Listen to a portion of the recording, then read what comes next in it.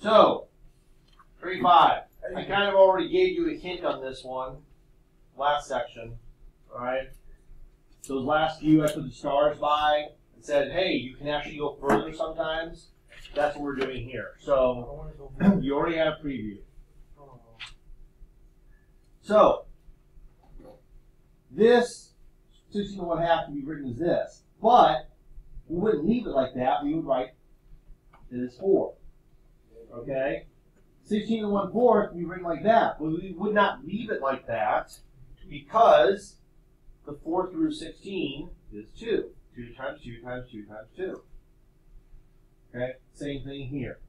The square root of 64 is 8. And the 6th root of 64 is 2, because 2 times 2 times 2 times 2 times 2 times 2 is 64.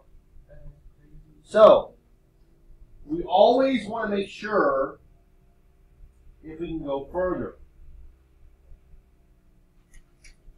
So, 8 to the 2/3 can be written like this. But there is an advantage to writing it like this, with the parentheses. Because you can take the cube root of 8. The cube root of 8 is 2. And then 2 squared is 4. So this actually is the same thing as 4. This is the same thing as 4. They're all equal signs. Okay? 32 to the 4/5. Well, if we write it like this in the parentheses, the 5th root of 32 is 2. And then 2 to the 4th is 16. Okay? So, right off the bat, 36 to 1/2, we really don't have to write it as a radical, but we can first. So that means the square root of 36. Well, what is that? 6. Just simply 6. So, 4 to 3/2, we write the radical, we write the 4, put the 3 here and the 2 here. But, watch. We don't have to rewrite it like we did up here. Watch this little trick. If you just put parentheses here and cut it off there, bam, right? That's really saying the square root of 4, which is what? 2. So that's really 2. This is all 2 to the 3rd. And that's just 8. Okay? So again, write your radical, write the 81, put the 3 here, put the 2 here. Now, cut it off. Okay? Cut it off. Square root of 81 is 9. So we take 9 and cube it. Okay, when we take our calculator, we do 9 times 9. 9 times 9 is 81. 81 times 9 is 729. Okay, so again, very easy. Watch this step. Write the 32. Okay, write the 6, write the 5. Cut it off. The 5th root of 32. Now, if you don't know how to do this on your calculator, it's very simple. Everybody hit 5 on your calculator. Okay. 5. So you're going to hit 5 on the calculator first. Then you're going to hit your second key. And you're not going to do the square root key. You're going to do the key that looks like this, that has a square root with a little x there. And what that basically is doing is saying, I want the 5th root of a number. Then you hit 32 and enter. 2. It is 2. Okay? So this right here simplifies to just 2, and the 6 just tags along. Now on your calculator, do 2 to the 6th. 64. 2 times 2 is 4, 8, 16, 32, 64. Kind of is. Okay, now, negative. So first off, we're going to put a 1 over. As soon as we see that negative exponent, we put 1 over. Now, same trick. 81, put the radical, put 3 here, put 2 here. Now,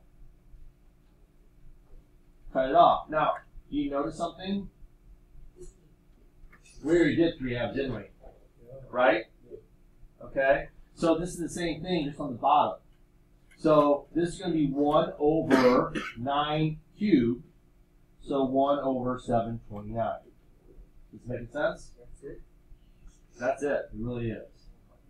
Okay? So, as soon as we see the negative, 1 over. Put my radical, put my 27, okay? 2 here, 3 here.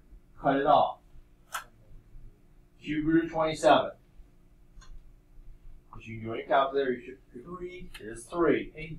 So this is 1 over 3 squared, which is 1 over 9. Okay, I see the negative, I do 1 over. I draw my radical, put 1,000.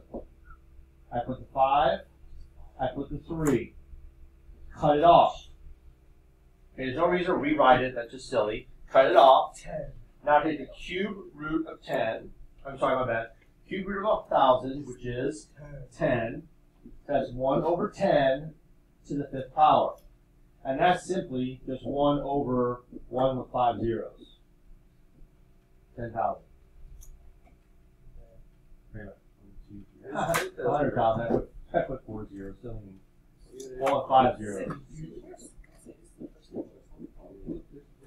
1 over 100,000. Okay, again. 1 over. Put the radical. Put 64. Put the 4. Put the 3. Cut it off. Cut it off. Cube root of 64 is 4. And then it's 4 to the 4th, which is basically going to be 64 times 4, which is 256, correct? All right? Yeah. 4 to the 4th. Yep. All right, now, just kind of combining the last 2 lessons. Oh, yo.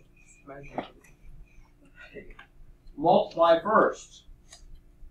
6 times 1/2.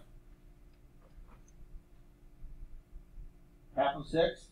3. That's 3 cubed, Yeah. which is simply 27.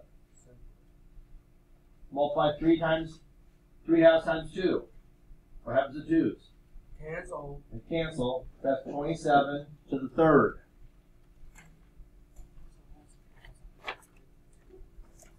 Oh. What's that? 19,600. Yeah, what he said. What was it? 19,683. Thank you.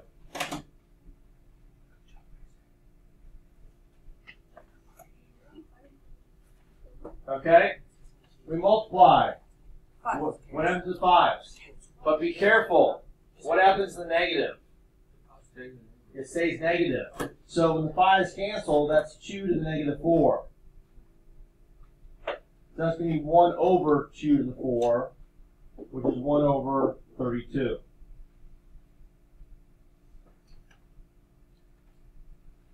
Here we're going to multiply. What happens to 2's? Cancel. But it stays negative 3. Yes. So that's 1 over 3 to the 3, 1 over 27. Oh my God. Okay. Correction, everybody. I didn't choose the 5th in my head. Sorry.